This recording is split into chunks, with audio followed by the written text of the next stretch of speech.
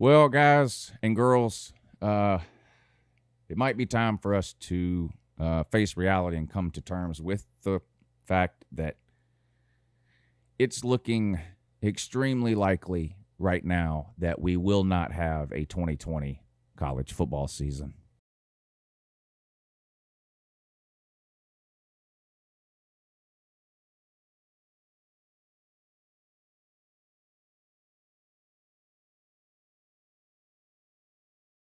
Good morning, it's Uncle Lou here. Yeah, that's right, it's me, Uncle Lou, live for you on LouTube today. Thanks for watching. I really appreciate it. Subscribe to this channel if you're not already. I post college football videos almost every single day of the year, even in years where we don't have a season. And unfortunately, right now, at this moment in time,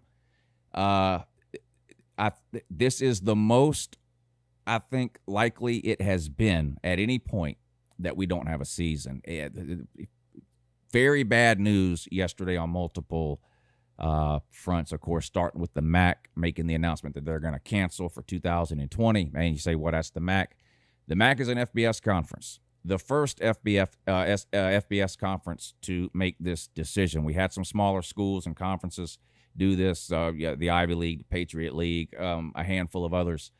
Not nearly as big of a deal as the MAC canceling, as they are the first FBS conference to do so. They're one of the group of 5 conferences, and we've seen the domino effect before. In fact, we're seeing it right now with players opting out. It's very hard to be the first person to do something, or in this case, the first conference to do something. The more people that then do that thing, whatever that thing is, the easier it then becomes for other people to do it. The first person to opt out of the 2020 season, that had to be a hard decision to make. Well, it's hard for any player to make, but it becomes less hard the more people do it. And we've seen that. It seems like every day that goes by now, we've got more and more players choosing to opt out for the 2020 season. If you go back to March and April when this thing sort of first started, it was very similar. If you remember, the conference tournaments were going on in basketball. As soon as one conference made the decision to stop, the dominoes started to fall, and it seemed like overnight everything was gone. The NBA was the same way. It was just the domino effect, and I'm afraid right now that's what we're about to see with some other conferences when it comes to college football. And I really think there's 2 major issues sort of converging here at the wrong time or the right time, depending on how you look at it, I guess, that could cause this season to be canceled. I think the first one, obviously, is the coronavirus. There's no bigger college football fan than me. I say this a lot. There are millions of people who love college football just as much as me. It would be impossible to love it more than me. I could talk for an hour and not accurately express my love and passion for college football. It's been a huge part of my life for the majority of my life, and I absolutely love college football. And the emotion in me wants to see college football. I want to see it in 3 weeks when it was supposed to start, pandemic or be damned, regardless of what you think about it, real, fake, serious, not serious, whatever. The emotion in me, I want to see it.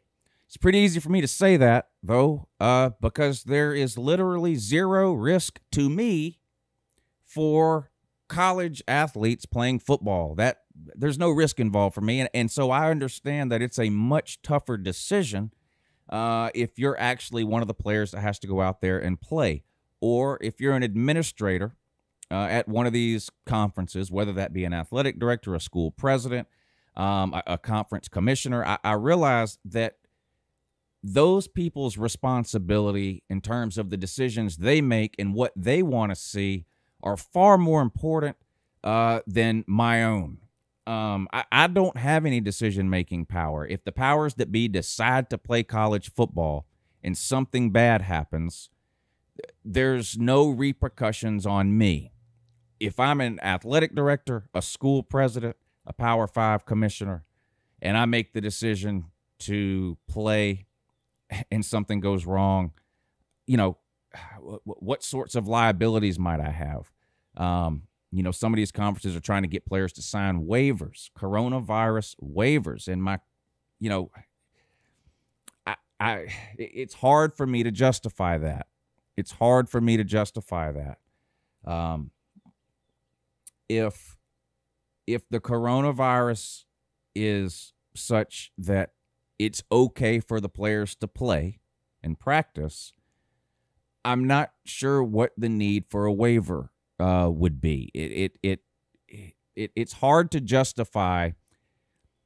To me, anyway, it would be hard for an athletic director, a Power 5 commissioner, anybody like that to look into a camera and say it's safe enough for the players to play, but we also are making them sign a waiver in case they get really sick or die, that they can't sue us. It's hard to make those two things make sense to me. I clearly want college football, but I don't have to make the decision. I don't have to live with the consequences. If they decide to have the season, I'll be ecstatic. If they don't, I'll be devastated in more ways than one. But I try to remind myself that, I don't have anything on the line legally, morally, or anything. If it goes wrong, it doesn't come down on me. It's going to come down on the decision makers. And I understand that it's a hard decision for them to make. Should money play a factor in whether or not we have college football in 2020? The obvious answer is no, but that's also the easy answer. The reality is that while no one wants to say that money is the overriding factor here, which I don't think it is, by the way, but it is a factor. And I don't think we can ignore that. It would be devastating for college football to cancel the season. It was devastating for them to cancel March Madness, though, and they did it. It was devastating not to hold the Masters golf tournament here where I live in Augusta in April. It cost this community untold millions. Major League Baseball has lost a ton of money by delaying their season. The NBA, the NHL, all these soccer leagues around the world that canceled. So does money matter? Yes, it does matter. Is it the predominant factor or the only factor? No, it's not. Safety, player safety, health and safety, community safety, these things have to be taken into account. I get it that the virus is very controversial and has become political. And honestly, I don't know. All I know is I see the same things you see. I see the same studies you see. I see the same odds and percentages that you see. I don't know any more or less than any of you that are watching about this virus. But again, whatever I feel about the virus, if I'm wrong, it only affects me. That's it. If an athletic director or a school president or a Power 5 commissioner, sends the kids out to play and something goes wrong, well, that could, that I think you understand the point I'm trying to make. The responsibility doesn't rest on these shoulders. I don't have to make the tough decisions. I think it's a lot easier for people like me and you watching this video to say, let them play. 99.9% survival rate. The 18 to 22-year-olds rarely get sick from the virus. I believe all that is true. I believe all that is true. The problem is, if It only takes one player, not even to die, but to get hospitalized or have to be on a ventilator or develop some sort of long-lasting respiratory issue that then prevents them maybe from going to the NFL or whatever. And, what would everybody say then? So while I want to see a college football season, I'm trying to understand the immense responsibility and pressure that the school presidents and athletic directors and conference commissioners are under, because they're the ones that actually have to make that decision, and they're the ones that would have to suffer the consequences if it went wrong. So I'm trying to keep those two things in mind and balance those two things. So clearly the coronavirus is a factor here. I think there's a second factor, and this has been reported yesterday in multiple places, that there are some athletic directors, school presidents, and Power 5 commissioners who are more worried about the long-term effects of the players organizing than they are the effects of the coronavirus for this season. And that there has been some discussion and chatter amongst the athletic directors, conference commissioners, school presidents, etc., that maybe we should cancel the season to prevent this growing, which seems to be growing by the day, movement that the players have. The players have suddenly come to this realization that they have a lot of power when it comes to college football if they organize. Whether you want to call it a quote unquote union or not, and I don't know the legalities of forming a union and what all goes into it, and I'm not going to pretend to. I don't think it really matters, though, whether they're actually a union. If you really have hundreds of players from multiple conferences, and right now it's the Pac-12 and the Big Ten, if you really have hundreds of players from multiple conferences that are willing to come together and speak with one voice, with demands or suggestions or whatever you want to call it, or threatening to sit out or whatever, they hold a lot of cards. The players do.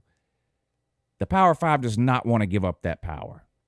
I think in terms, when you talk about the money aspect and what effect that might have on whether or not we have a 2020 season, the players organizing would have a much more impactful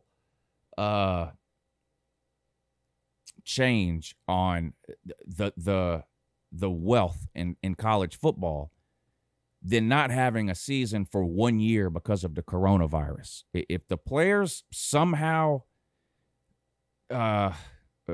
fulfill their threats of organizing and having demands and wanting to be paid and revenue sharing and all these kinds of things, if that happens, that will cost the Power 5 millions and millions and millions over the course of the next 100 years, every year, as opposed to canceling one college football season and taking a huge hit for 1 year to sort of chop the head off this movement and hope that it goes away in a prolonged off season and things just get back to quote unquote normal next year.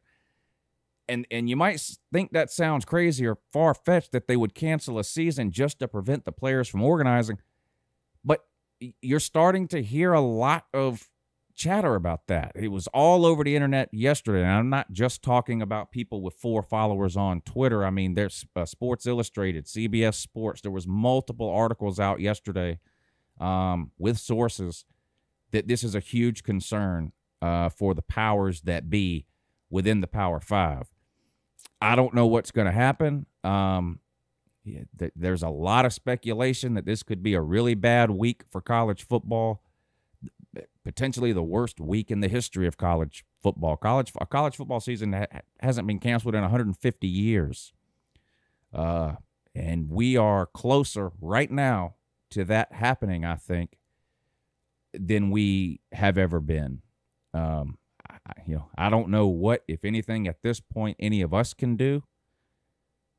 It seems like right now the wheels are in motion, and certain things are going to happen, and I don't know what we can do to stop it or